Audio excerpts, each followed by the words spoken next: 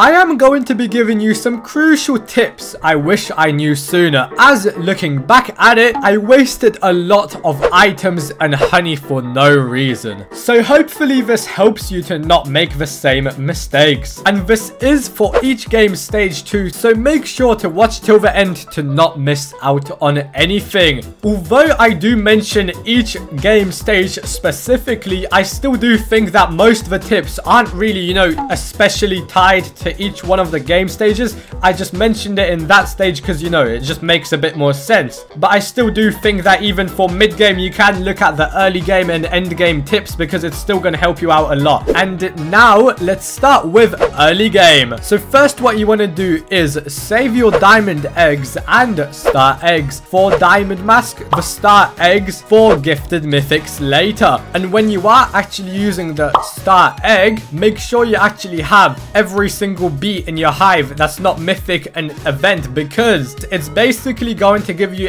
any bee that you don't actually have in your hive right now. So next, if you just unlocked the 25B zone, oh, and I just fell, okay, Mondo Chick is a very good source of honey. Make sure to also do as many quests as you can while using a minimal amount of materials, since you will want to save your materials to buy better gear, or even saving stuff like, you know, stingers to actually buy the vicious bee, but saving materials overall. And next, if you do need honey at this stage, just use field boosters located in the HQs and the mountaintop field. Mythic meteor storm as well, by the way, if you can try and get someone to spawn it for you. If you can actually macro as well, bubble mask is way better than honey mask, but if you can't macro, honey mask is better, and that is due to honey mask's coin scatter feature, so you know the passive actually has. And give your first translator to either Riley or Buckobee,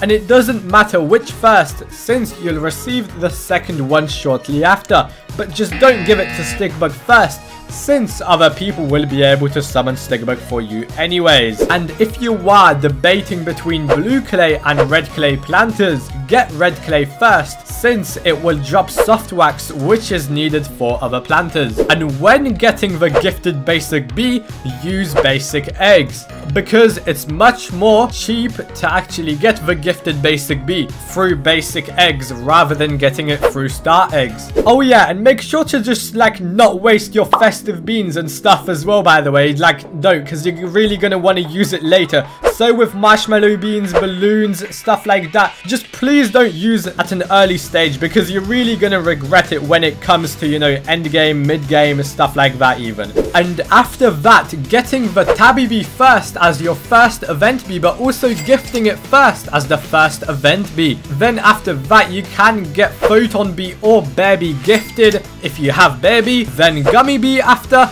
then the crimson or cobalt bee, I think it was, and after that, just, you know, whatever you want really. Please don't worry about going a hive collar as well this early on, because I mean, first of all, you're not even going to be really a proper hive collar, and second of all, you're kind of going to struggle on doing the opposite hive collar quest. Like, let's say for example you go red, but you want to do blue hive quests. Well, you're not really going to have that much bees with blue hive power probably, and plus you don't even have SSA, so there's no point. So basically just stay in mixed hive, literally just gifting bees and stuff, as sort of said with the star egg, collecting all bees for SSA, because what you're really going for as early game is you're overall just trying to save up for Supreme Star Amulet. And then when you actually do get SSA, well, I'll talk about it in a second. As now for mid game, going blue with Pop Star is your best option at the start when you first get SSA, as it will be the cheapest with the best return on honey. And if you cannot afford tadpole or buoyant bees yet, then start with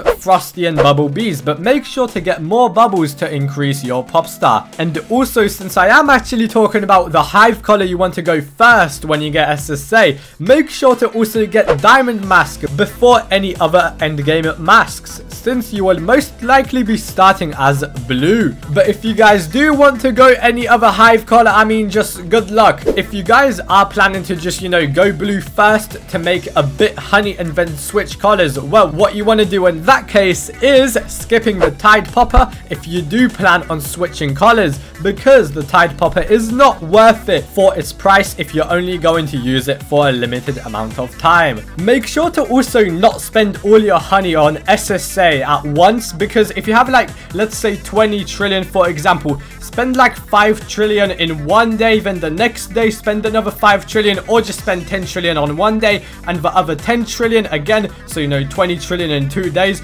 because maybe in that one day you're kind of unlucky or something, or RNG just isn't with you. It's really never with me because I spent 1 quadrillion and never got anything, but okay. And now for endgame. If you want to change colors to red or white, you will need enough mats to fully gift your hive enough honey to get at least a 4 out of 5 SSA. That's Supreme Star Amulet if you don't know what it stands for. And you do want to have the required double passive and the corresponding endgame tool. So make sure to have everything perfect and ready before you even change hive colors, because if you do actually change hive colors with like, I don't know, 10 trillion honey, well, you're first of all not really going to have the best hive, not really gifted fully, not that much mutations, not the best, you know, SSA, and you're not just going to make that much honey with it as well, making you probably will want to quit the game, unless you do know what you're doing. And if you are switching to red or white hive as well, get Digital Bee fast as possible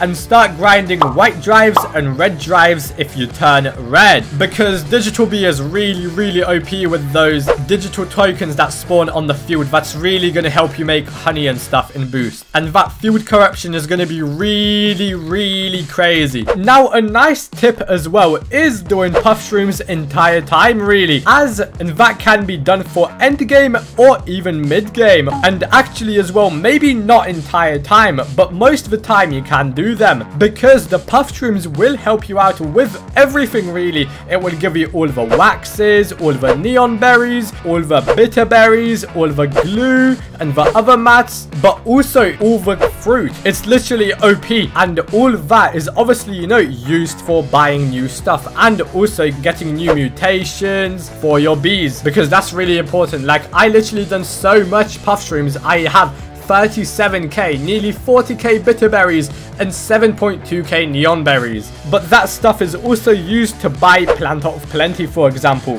But okay, for now that is it for the tips, as I don't think there really is anything else. But if you guys still need help, let me know in the comments and I'll try and help you as much as possible. And that is if, you know, if you are thinking you're making a mistake right now, if you're thinking you're not really going in the right direction, just let me know in the comments and I'm going to try and help you as much as I can. And thank you so much to Lcfiredog for helping out with these as well. And I know as well I haven't given that much tips for endgame, as at that point, I mean, you're just trying to make honey really, but there will be a whole separate video to it, so make sure to look out for that. And for now, thank you so much for watching and bye.